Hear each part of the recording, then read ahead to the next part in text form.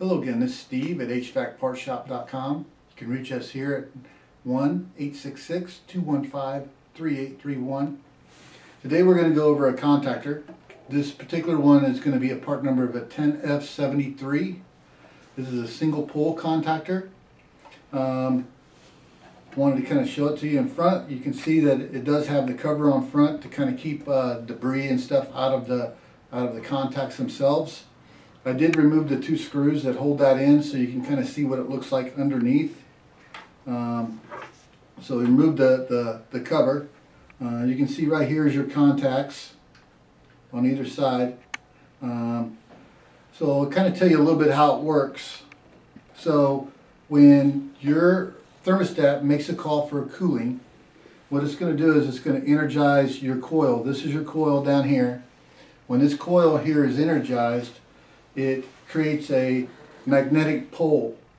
It makes a magnetic pole to where it sucks this contact in. So once the 24 is put to it, then this will close those contacts, and then power will flow from here to the top and then out to your loads. Your loads would be your compressor and your condenser fan motor. Once your thermostat is satisfied, it takes the 24 volt power away from here. This would be your control voltage away from here. And on this side too is your other side of the coil. Once it does that, then it will de-energize, and then this will pop back up and open the circuit. Just wanted to kind of go over that with you. As far as your terminals, this would be your, let's turn it around just a little bit. This would be your L1, and this is L2. L1 just stands for line 1. So 120 coming in here, and then once the switch closes, then we got our 120 that passes up to here. This one right here is going to have another 120. Most of your ACs are going to be a 230 volt, 240 volt AC. This one right here, so this would be line 2. It's already going to be powered up to here since this is a single pole contactor. What they mean by poles is how many contacts it's got. This has just got one set of contacts in it. So again, later on in the video, we will go outside and I'll show you installation of this contactor. I think that's it on this. Let's go outside and get started on the contactor. Hello, this is Steve again at HVACPartShop.com. Today we're going to go over changing out a contactor. This particular contactor we're going to change out. The issue we had with it is the points are pitted on it. So we're going to go ahead and get that changed out. Let's go ahead and get started. First thing that we want to do is make sure that we went ahead and got our disconnect shut off. But we want to make sure that we don't have power. So you definitely want, before you start touching stuff in here, use your meter to make sure everything's off. So, and I'm at 0, so I know that we're good to go. Alrighty, let's get this out of the way a little bit. Okay, first thing we want to do is let's go ahead and get this one removed. Just a couple screws on either side. We'll go ahead and get that one removed. We got one down here.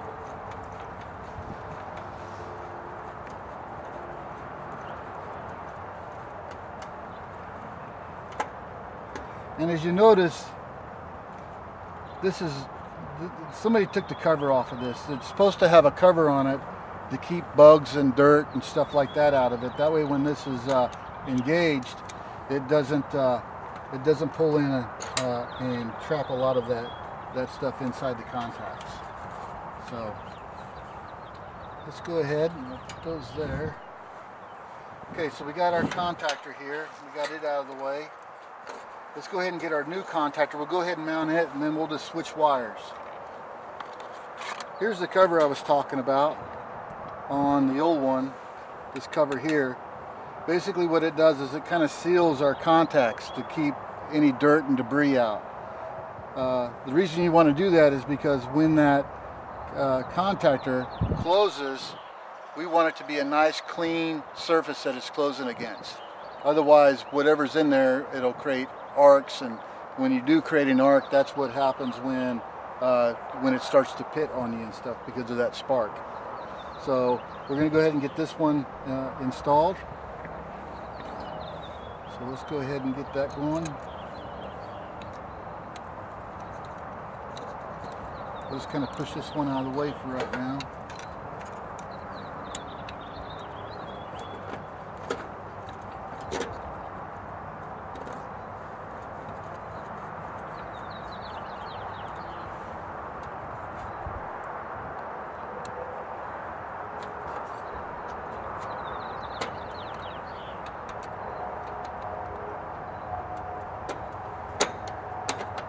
Yep, come on now.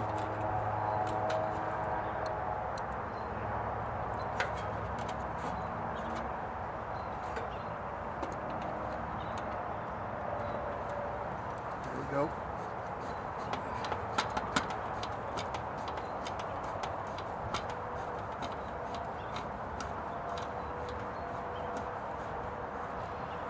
Okay, so we're nice and tight. So we're just going to go ahead and start switching our wires here.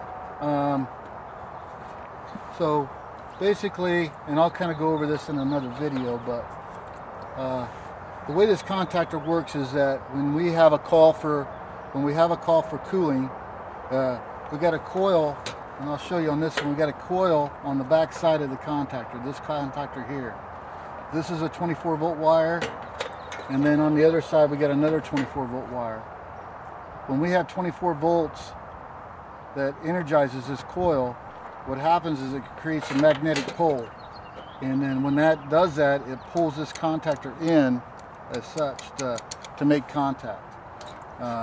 So that's what we got. So we'll go ahead and start switching out our wires, just wire for wire.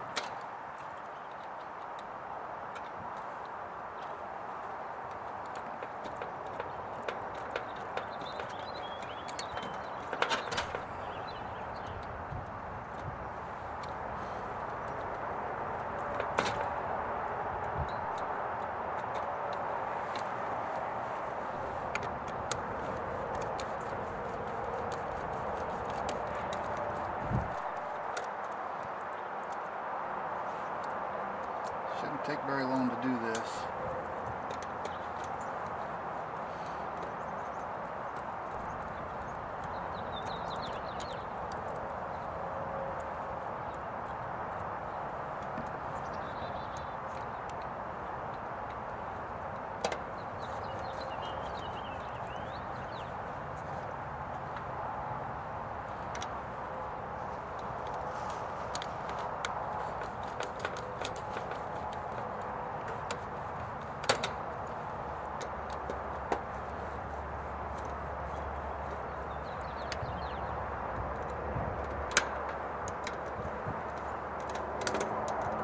Definitely want to make sure our fittings are nice and tight.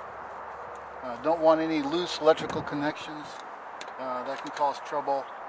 You'll have heat. It'll gain a lot of heat if it's not a good tight connection. And then finally we'll just go ahead and remove our power wires. So our power comes up through the top.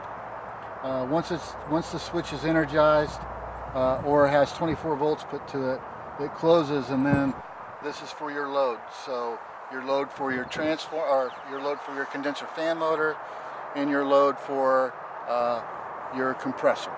So that's how that'll work. I'll go ahead and get these transferred over, and then we'll go from there.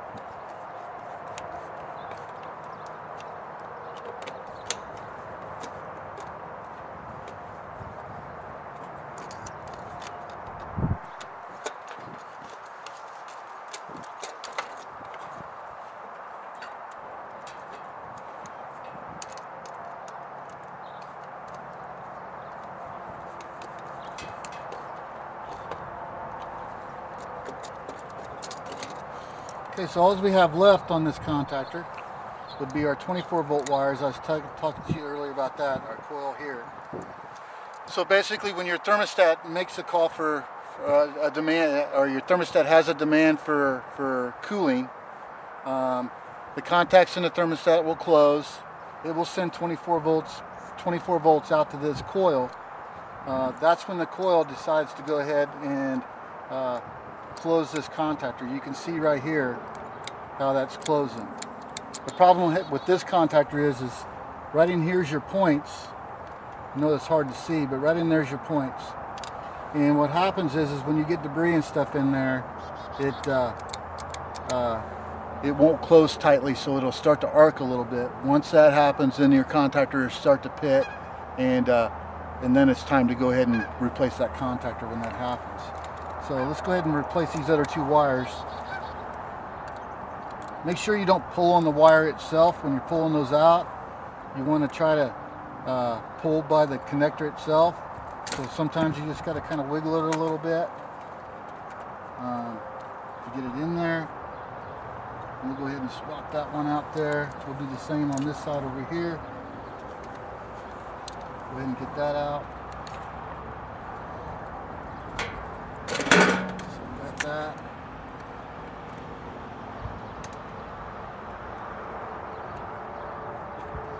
Okay, so that's it. Okay, so that's how we do the contactor. If you have any questions, you can always give us a call.